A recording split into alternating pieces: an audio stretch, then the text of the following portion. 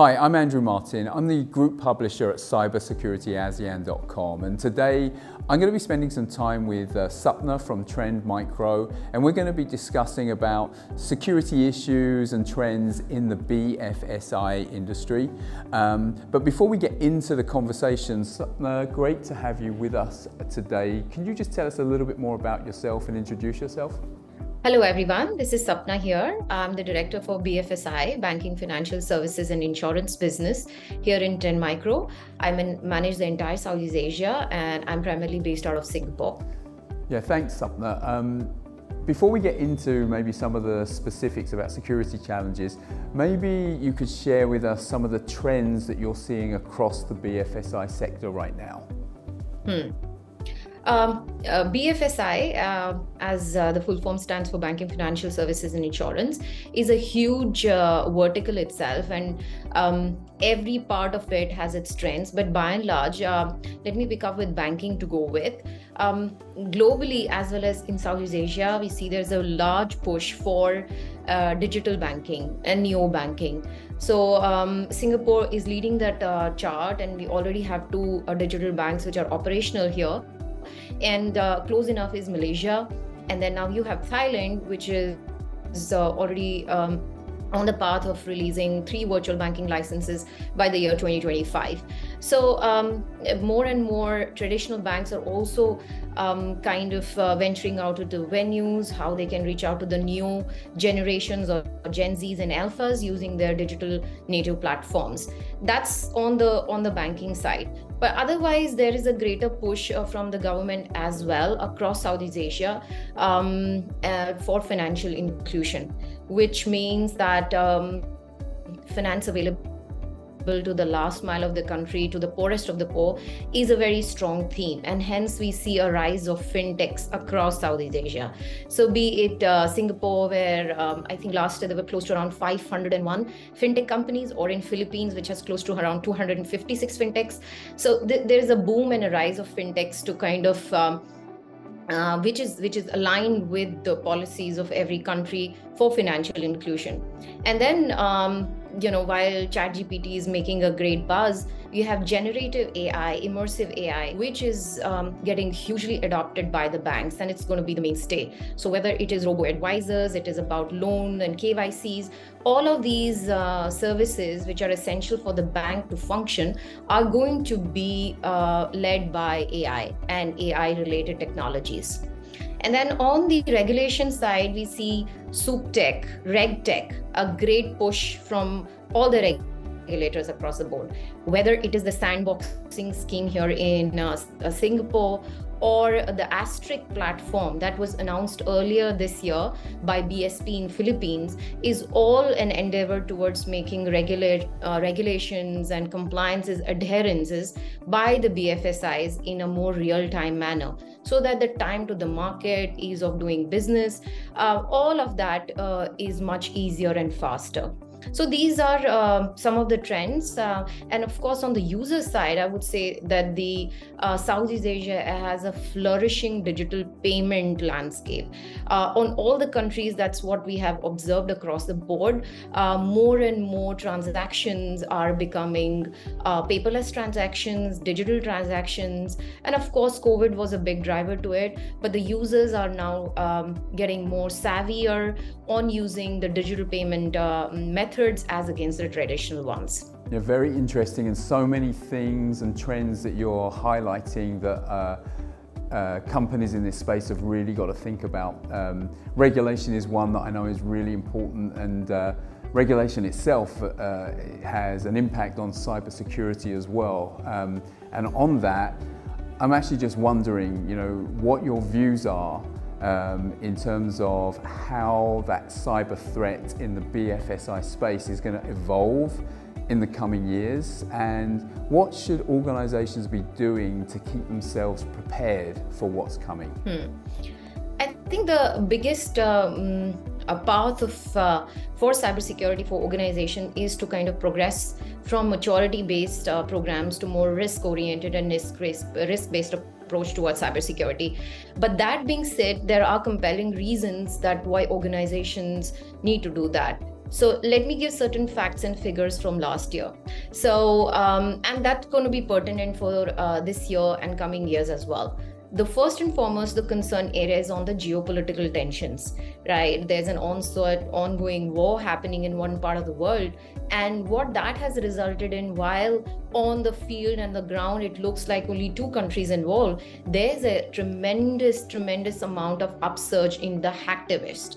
Now, the hacktivists is a group, can be a person, can be a personnel, which may not be state-sponsored, but have a clear agenda of forwarding a social and political mindset. And in order to do so, they are constantly on lookout for unauthorized access of critical systems. So last year, as well as this year, there has been a huge surge in the activities we have observed from hacktivists. The second area would be the ransomware. So ransomware actually has changed a little bit of its shape and form. It has taken the shape of ransomware as a service. Now, it becomes extremely difficult for law enforcement agencies or organizations to always keep up to the speed of this new modus operandi, because it works in a very interesting format. Ransomware as a service is like literally offering the entire ransomware package as a service. Like you don't need to have extremely technically sophisticated skill sets to launch an attack on the target. It all requires that anyone out there which has a motive of doing an extortion, which you just buy the package or just subscribe as a monthly service to these ransomware as a service providers and pretty much get started. And the interesting fact is that the mode itself is getting different than the traditional ransomware attacks would be launched. So here, living off the land tools are actually exploited. For example, Copal Strike, which is mostly a tool used for penetration testing, has been compromised, and it has come up on our Trend Micro report as well as the first mode of entry. So we'll see that ransomware as a service is gaining momentum. And with that is the ways of extortion as well. So initially there was a single extortion attempt, which was just encrypting the user's machine or critical data, and then we had dual or double extortion, which was associated with data exploitation. Now in last year and this year itself, half of the year, we've seen that the modus has changed from single extortion to double to triple, and also few instances of quadruple. And of course, banking sector in specific is a great lucrative field for the ransomware as a service, the whole process to thrive. So that's something we have seen. Apart from that, the other two common scenarios have been observed is the attempt to gain unauthorized access through the third parties and the supply chains. Whether it started with Log4j, and then we have Move It and other such campaigns, which we see is again rampant in the BFSI. So organizations need to kind of reinvent and revamp how they look at the security. And for that matter of fact, zero trust as an architecture, as a more advanced level of looking at cybersecurity programs is finding momentum finally. So you have organizations as well as the government agencies which are pushing for the zero trust adherences or the policies to be adopted right at the enterprise level. So these are few of the trends which are being observed, which is an outcome of the massive attack surface expansion which has happened in last couple of years, and organizations are largely going to focus towards that. Yeah. Thanks, Sapna. I think when you point out just like with things like ransomware as a service, just how easy it is for those bad actors to be able to start getting into their business of trying to breach and compromise BFSIs. It's kind of a scary thought, and I guess that you mentioned about zero trust. and how that's going to be the way forward, kind of imperative. But I'm just wondering, as people do adopt zero trust, do they also have to think about some of the regulatory and compliance issues that they need to build into that approach? And if so, what are some of the specific regulations and compliance issues that BFSI in Southeast Asia need to think about?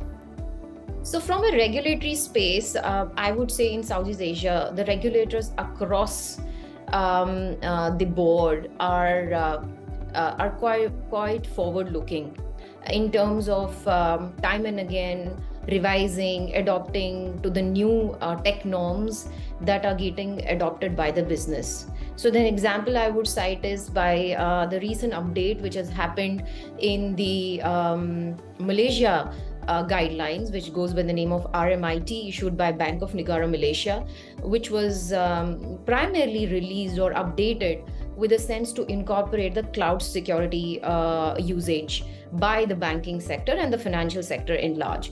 So this is the first time that BNM has made it very clear in terms of what the organizations need to bring in for containing their risk on cloud. And the guidelines goes exhaustive in terms of the doing the cloud risk assessments before porting the critical applications and taking very cautious approach, which I would say that it's a great forward-looking step, because it is not about stopping the financial sector from getting the advantage of moving to cloud, but taking a more calculated and a risk-based approach to port over the cloud. So I would say that is one of the areas that the regulators across the board are doing well, whether now it is in Malaysia or earlier was Singapore, or BSPs in bits and piece has also kind of had some guidelines, and very soon OJK is going to release a formal documentation on the cloud usage as well.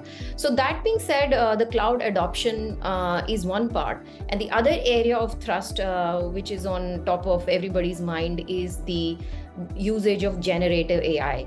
In fact, across there are a lot of non-profit organizations which are working towards understanding what are the privacy and compliance implications of using the generative AI in its as-is form. So I personally believe that generative AI made it to users much faster than it was anticipated. So the users are using it without knowing what are going to be the privacy and compliance implications to it. And this is something that the organizations cannot do alone. That's something that regulators are kind of putting a lot of effort in understanding the overall implications, and I'm hopeful that very soon there will be certain guidelines. But as a custodian on the technology side, all I can say is that it is imperative for the technology vendors like Trend Micro to kind of stay abreast towards adoption of this technology, as well as helping the customers to be aware of the usage of this technology. So to give you an example, that Trend Micro this month itself actually released the usage of a chat bot on our XDR platform that goes with the name of Companion, and the objective is using the generative AI effectively to reduce the alert fatigue or the burden on the SOC analyst, as well as the future state, as I see, is to also give in more visibility on the usage of whitelisted generative AI applications. So I think we as a technology providers are making use of generative AI more for the benefit of the end users at the moment, but at the same time we are working towards seeing that how it can help the organizations to keep a tighter visibility on the usage side for the compliance perspective. Yeah. It's actually really good to hear that, in your view, the regulators are evolving their compliance and regulation guidelines at a pace that enables the banks and the FSIs to keep pace with the digital transformation they've got to make. And in that respect, I'm wondering, how are you and Trend actually helping businesses? So what are some of the features and new capabilities that Trend are bringing to actually help companies in Southeast Asia and the BFSI space to deal with the cybersecurity threat challenge that they have?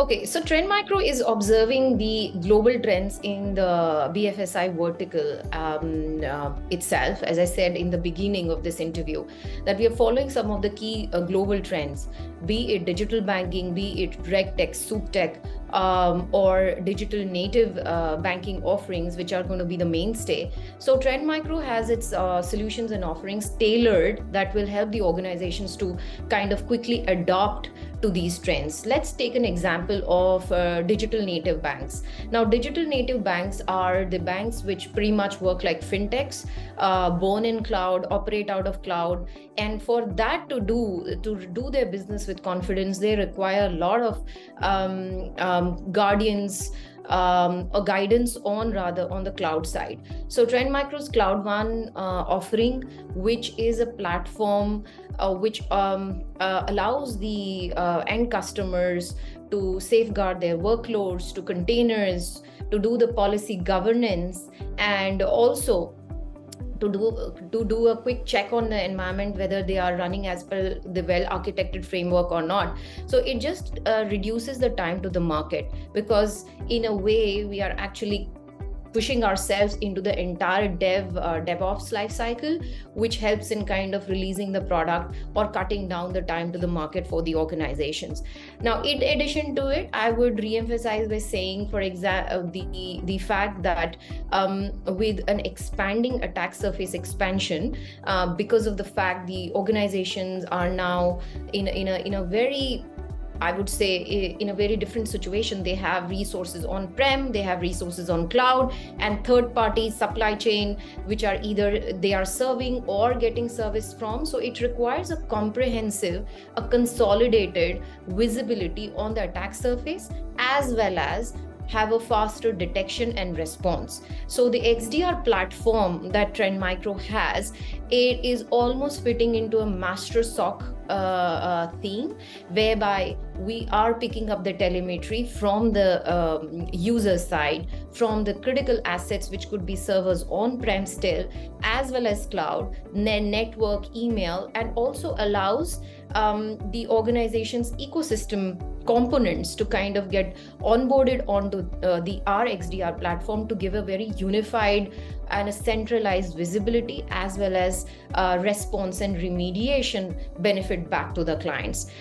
What tops on top of what I said is that there is a robust threat research which goes on finding the active threats which are lurking on a specific vertical, and pumping it back as a threat intel onto our XDR platform, so that the customer is well prepared in advance what are the possible threats they could face as a part of this vertical. So in all, an understanding of the massive attack surface, managing it, notifying the boards in terms of the language they would easily identify in terms of the risk scores, and also pass on the benefit back to the clients in terms of having a deeper response and remediation via the zero trust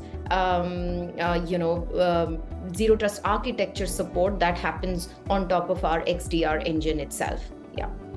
Yeah, there really was a lot to unpack there. There are such a lot of areas that you covered, but one thing that really resonated with me was the fact that it's not just about the security, it's the fact that the security you choose is going to be instrumental in how fast you can actually bring new offerings and digital native offerings to market.